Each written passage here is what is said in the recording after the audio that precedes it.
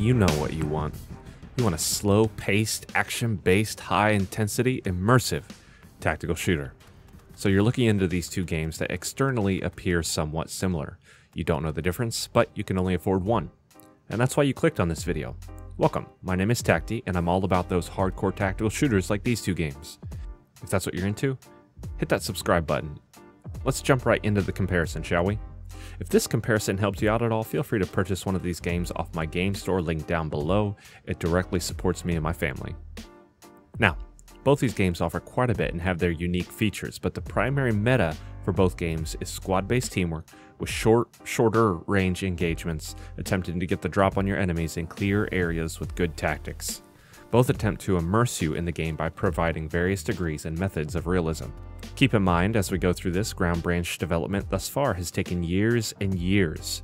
Zero Hour just released a few months ago prior to the making of this video. So both these games are in early access and are going to progress. Some of this information may not be accurate 1 month from now.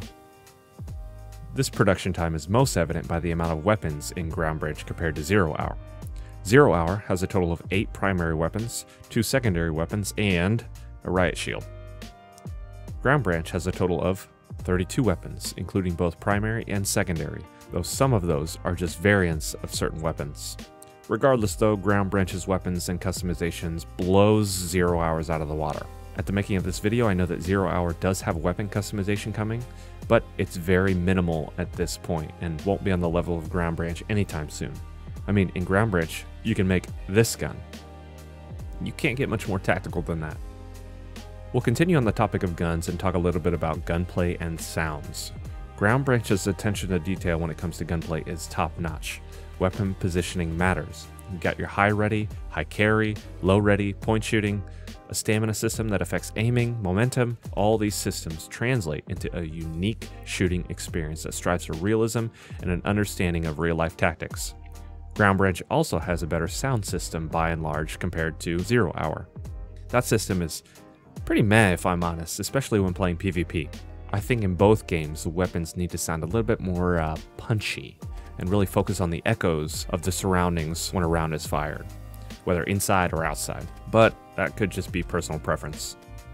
Now, scopes in Ground Branch are obviously going to be better quality because there are more options. Ground Branch uses a picture-in-picture style of scope, which usually hits hard on the graphics card, but doesn't do too bad from my experience, so I do have a 1070 Ti, so take that with a grain of salt. Scopes are also more relevant in Ground Branch for those bigger maps.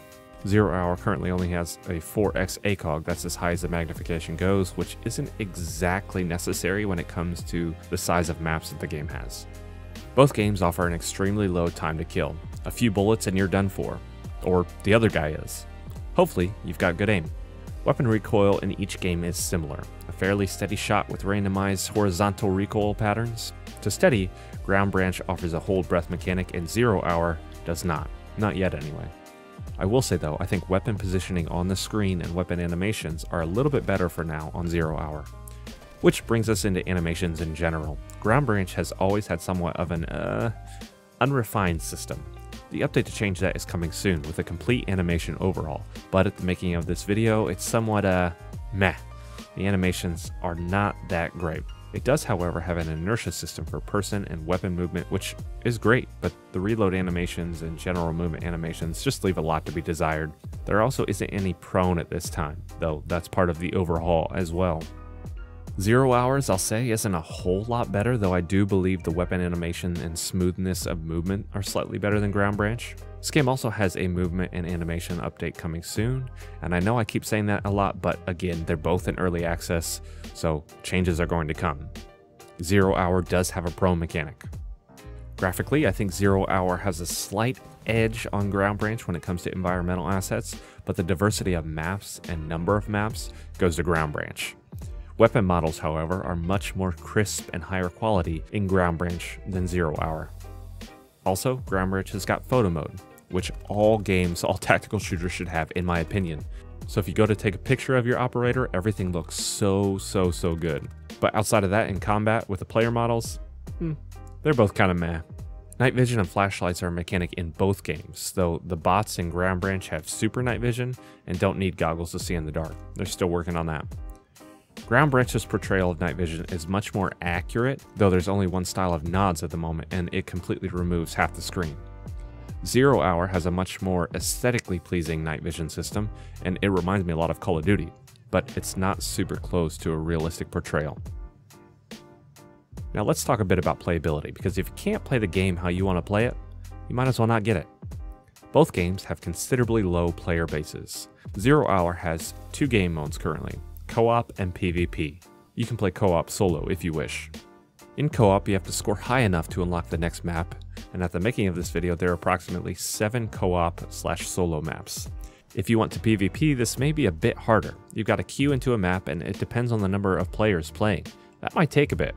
There are a total of 6 PvP maps currently, with more to be added in the future. Zero Hour is a lot like Rainbow Six Siege in regards to PvP, just less operators because hero shooters are for weenies. Also of note, in Zero Hour, since you're a SWAT operator in the co-op environments, you don't just run in guns blazing every time. There are hostages and baddies that will surrender to you, which affect your score. You're not supposed to shoot them. The same can't be said for Ground Branch. Kill everybody. Ground Branch currently has slightly more players, though they've got an interesting system. They don't have a queue system for any PvP or co-op. Any PvP games that you get into are either lucky because you joined the server at a good time, or you're a part of a semi-organized community. A lot of the PvP stuff is organized in their Discord. Even a lot of the co-op stuff, really. This is where Ground Branch is lacking the most, if I'm honest. Luckily, the game has a killer community, no pun intended, and there are events and random squad ups all the time. It's kind of a bummer when it comes to the experience. A playlist would definitely help maintain a player base instead of a server browser, but you know, I get it. The game has much more important things to work on, and you can only do so much every update with a small team. This brings me to the last and most important part of the video, the price. Obviously, there are a ton of things that I missed. There are a ton of things I could have gone over. There's only so much time in a video. Not to mention, people's attention spans are next to nothing. So if you made it this far, you're definitely an anomaly, and thanks for sticking around. But the price of Ground Branch recently increased to $30. It's in early access, so keep that in mind.